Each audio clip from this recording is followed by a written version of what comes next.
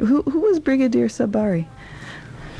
Brigadier Sabari is about a police raid, you know, a police operation called Operation Coup de Poing, you know, that was happening in Abidjan because of the surrounding countries, all military regime, and sometimes people who run away from the army run with the guns.